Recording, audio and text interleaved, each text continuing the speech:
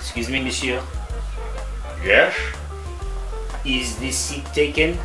No, by all means. Take a seat. What did you say? I said, take a seat. Sit down.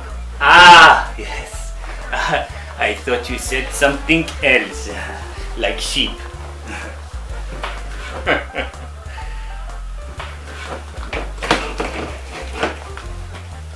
Let me introduce myself. Bond. James Bond. Clouseau, plaisir.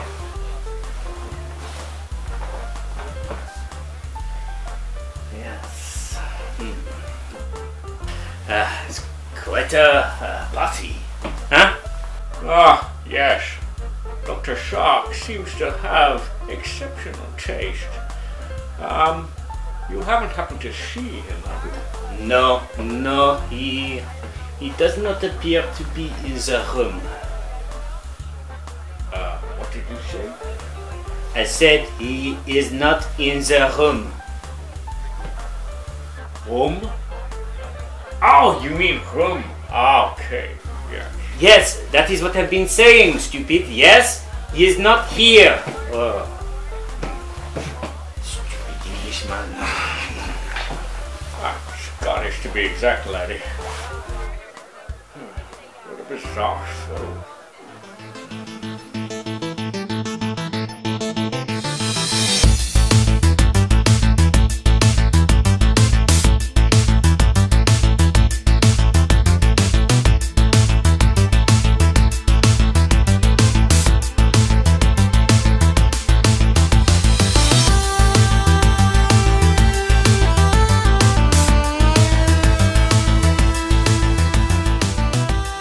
Have you ever wanted to be an international spy?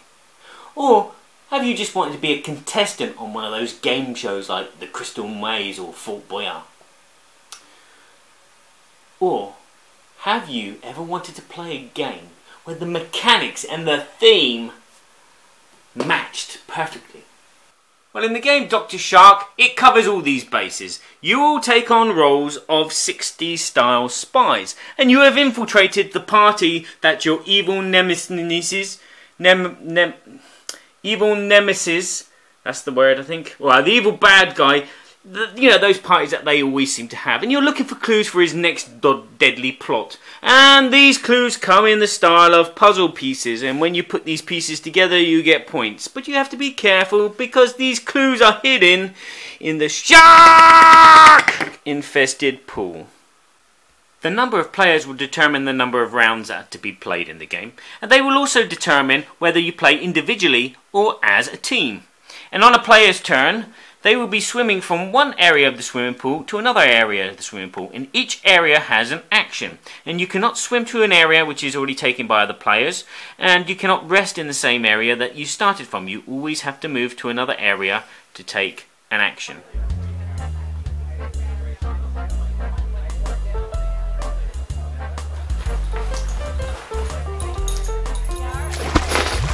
Oh, oops! I seem to have dropped my keys in the piscine. I better go and get them. Each action will give you a chance to pull jigsaw puzzle pieces out of a bag. And there are 5 different colours, and there are 5 different textures. Now you're going to have to believe me on this. There is a texture on the back of each piece. So all the orange playing pieces have a kind of grid-like feel, whereas the green pieces all have a felt feel, and the pink pieces have a rough feel, the blue, dark blue pieces are smooth, and this is the strangest one, the light blue has a kind of snake-like. If you get the light to reflect, you can see it there. 3 of these spaces are against the sand timer. You have that much time to find as many clues as possible before the castanet gets you. There's one space which lets you pull out tiles which are all different textures. And as you know, each texture is a different colour. And if you pull out the same colour twice, your turn ends and you just get to keep the tiles that you pulled out previously. If you pull out a tile which has a shark on it, your turn ends, same thing, you get to put the pieces. There's another space which lets you find all different shaped pieces different. And again, if you find two the same, you turn ends. And then there's also one which lets you find tiles which are the same texture. It's not as easy as it sounds, trust me. And there are two other spaces. One space lets you put your hand in the bag and pull out as many tiles as you want. And then you get to keep one of each colour as long as there's not a shark involved. And the other space just lets you look into the bag, take your time and pull out one tile that you need, and you get to keep that one tile. Then with all the pieces you got, you can try and make your puzzles, and if you ever complete one, you take the token which gives you the points, and it also stops people from taking those pieces away from you. What? They can take pieces away from you? Yes! On the back of some of these point tokens is a special power which lets you take tiles from other players or give tiles to other players in exchange for a tile. Now you're probably saying to yourself that this game sounds extremely luck-based, and you'd be wrong! Because it's not. There are two other sharks that swim in this swimming pool. There's one that's named Luck, but there's two others. One's named Strategy and the other one is named Skill. Now the skill is putting your hand into a bag and feeling for the right shape or the right texture that you need to complete your puzzles. And then there is the strategy, not just the worker placement, where do I go and what action do I take and what action should I use to block another player who's about to play, but there is this reference chart which tells you how many pieces of which puzzle and how many points they're worth and how many pieces they need to be finished. You have to then plan out what's your best route of attack with the pieces that you have. Is it best to go for the low scoring ones, which are quite easy to find? Or is it best to go for the high scoring ones, which are very hard to find, but they give you a good benefit? What do? Is, you know, there's these special powers. When do you use it? Well, you've got no choice really, because you have to use it when you get the points. Yeah. But anyway, strategy. Now, unlike a lot of games where there's one active player and everyone's twiddling their thumbs, Dr. Shark keeps everyone entertained and amused and absorbed into the game. You're either the active player, or you're the player which is watching the sand timer with the castanet shark. You're either also looking at your jigsaw puzzle pieces, looking at the reference sheet, looking at the other players' pieces, seeing who you could steal from and working out your strategy. And the most important thing, everyone is glued to the active player doing a Dr. Evil, wishing that they would fail. Yeah, whatever. So, to wrap up for Dr. Shark, it is a board game that everyone should be admiring for its ingenious way of mixing a theme and a mechanic together. It works really well. Bruno Cathala, Antoine Bowser, two of the probably best designers at this moment in time, have put together a game which is fun for families, very easy to learn, very there is strategy, so you know, if you are an intense gamer, you can have some fun at the same time. It is an activity, it is a game, it gives me that game show feel. Let's talk about the components and stuff. The artwork is this beautiful retro 60s cartoon style, which suits the theme. The box insert, there is no insert, it's just a box. The manual is extremely well written, although, why? Okay, the components are, there's some good components, like this not really necessary shark. It's just used for when the sand timer runs out, you just go, and then that player has to stop. But, unfortunately, my version of the game has a component which has been cut incorrectly, unfortunately, and with all games the pieces do start to fall apart, which is a shame because it is a lovely game. It is fun, you can play it at a cocktail party, but the thing is, the only problem with the game is it doesn't have this kind of replayability magnet. You know what I'm saying? You know, you play it and then let's play it again. It doesn't do that. It is unique. It is something that is like a party trick. You could probably get out at a party and say, look at this game. And people will be stunned. And people will adore it. Because it is adorable. It's not going to be for everybody because of the style of game. But it is well worth, if you're a collector and you've got nothing like this, you've got to have it. Because it is just, it is fun. It's generation game styly. It's brilliant.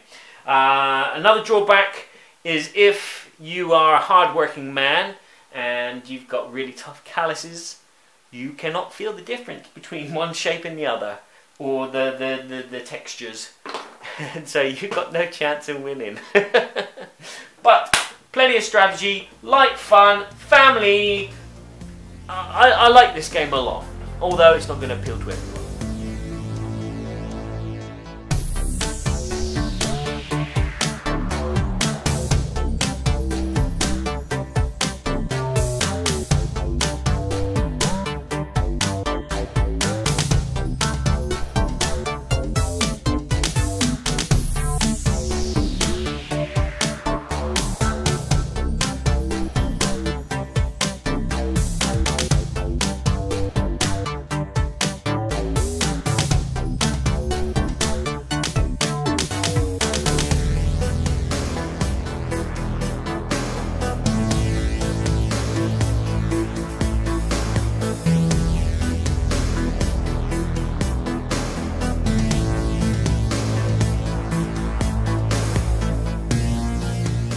Hi and welcome to my first impressions segment. Now, why do I do a first impressions segment?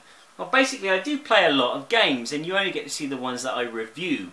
And the ones that I review are games that I've played many times. So I've had lots of different experiences with other players and other atmospheres, and and used other strategies as well. Each time I play a different way. So that kind of gives me a good general feel of a game. But on a first impression, some people kind of walk away from a game with a bad first impression and never go back to it. Good example of that is Mice and Mystics for me. My first impression of Mice and Mystics was not too great. But I still have the game, and as you can see I've been playing it and things have changed. Now things change due to the fact that rules. Sometimes you read the rules and you miss something, or you misinterpret something. Sometimes when you play a game, it's with the people you play with. Some people might not be into the game at all and could be mucking it up for you. Or there could be other things going on which detracts from the game and its mechanics and its theme. Now, why do I do a first impression segment? So I can just be vocal about games that I've played and say, I've played that! Yeah, anyway. So I'm going to talk about three games which all involve ships. So the first game I want to talk about is Alien Frontiers. Now this is a Kickstarter game which started off on Kickstarter, and it's a dice rolling game, and it's a game that I've had a lot of interest in for a long time, and I've wanted to play it, and I finally got to play it, and it lived up to my expectations. The theme of the game is space, and you're trying to colonize a planet, and each player has a certain amount of colonies, and the person that gets rid of all their colonies ends the game, but not necessarily wins the game. It's a dice rolling game. You roll some dice, and then you use the results in certain spaces on the board to either gather resources, or to steal resources, or to get other dice into your hand, so you roll more and more dice, or to colonize the planet. And while colonizing the planet, you can get special abilities which let you change the luck or make it cheaper to buy things because you don't need so many resources. And the game is just a fun puzzle. The theme didn't really come through, even though you had like alien artifacts that you could buy which give you special powers again, like re-rolling or using one less resource when you build whatever.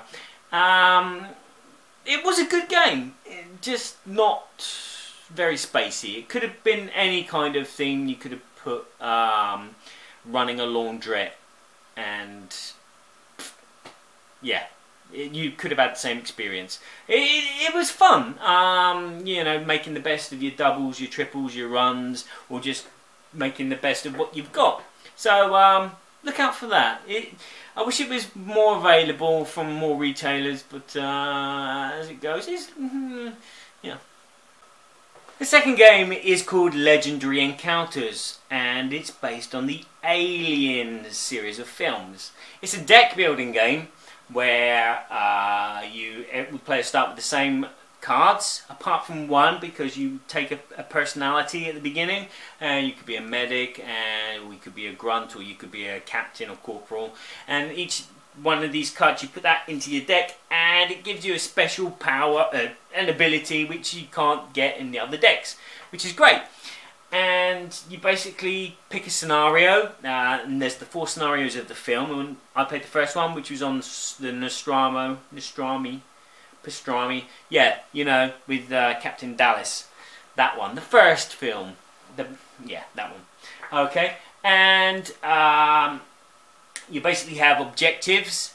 So like you got to find the passcodes to close the airlock, something like that. And you have this deck of cards which continuously are approaching you. You can scan the areas to see what kind of card it is. It could be an alien, which means you could attack it before it gets a chance to attack you. Or it could be an objective, it could be an event, it could be a character as well. There was Ash, and he was quite violent and quite hard to kill, because you think you need 2 people to kill him at the same time. So you can, it's a cooperative game. You can play cards on other people's turns. You can say, oh, I can help you out, I can lend you some money, or I can help you out with a bit of an attack.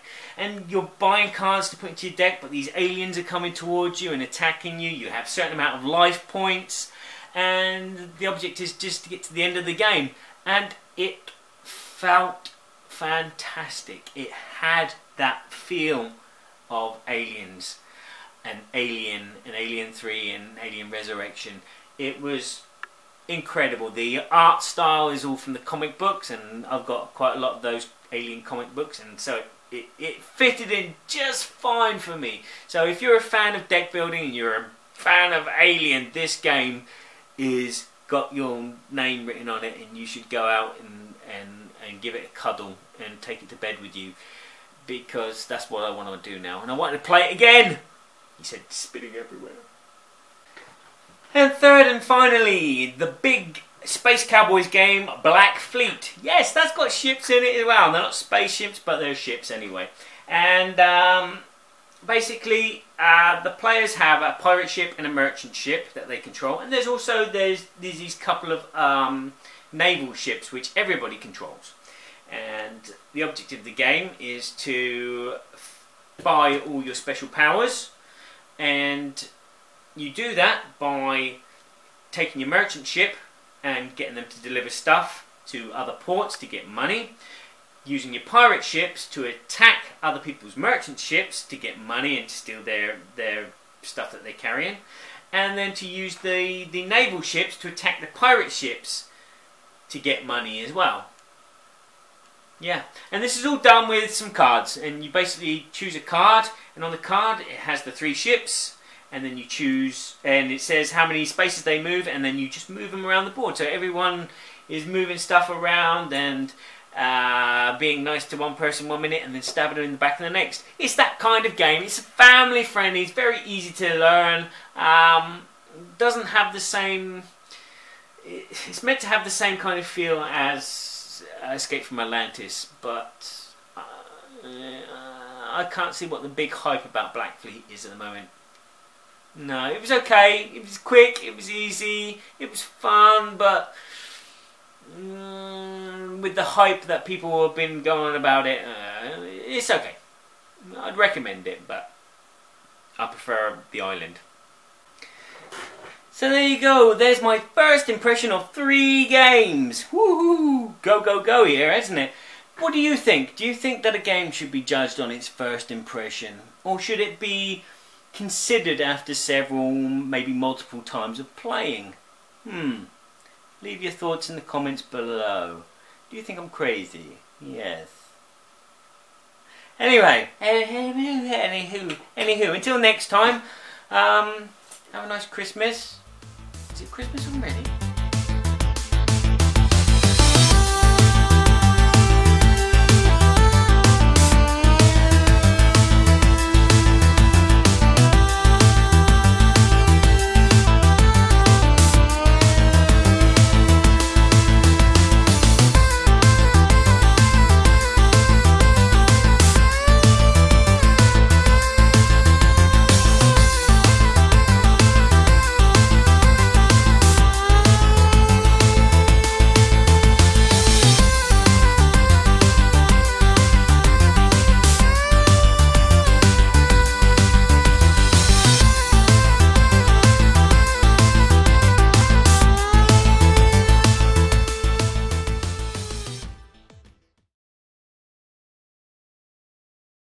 Him, have you?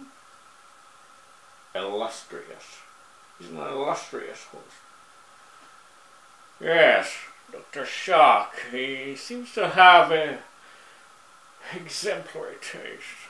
It's like a Ferrero Rocher, I've heard.